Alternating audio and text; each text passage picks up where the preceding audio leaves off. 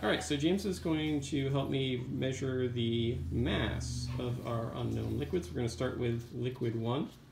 So James, if you would please place the little glass beaker onto the pan balance. Excellent. Now we could measure that and do subtracting, but it's a lot easier just to hit 0 or tear. James, if you wouldn't mind here hitting 0. This one? On the left, yeah. Button on the left, it says 0. Thank you, sir.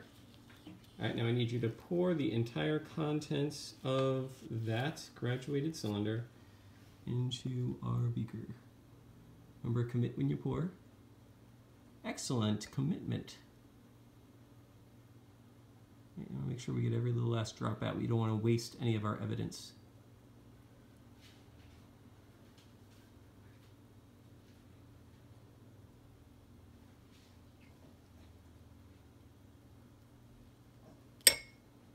Careful.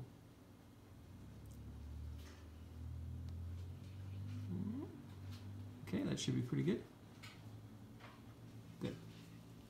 All right, and now we're going to measure the mass, which if you look at it here, 59.7 grams. Now make sure you record that on data table 1 of your data table sheets.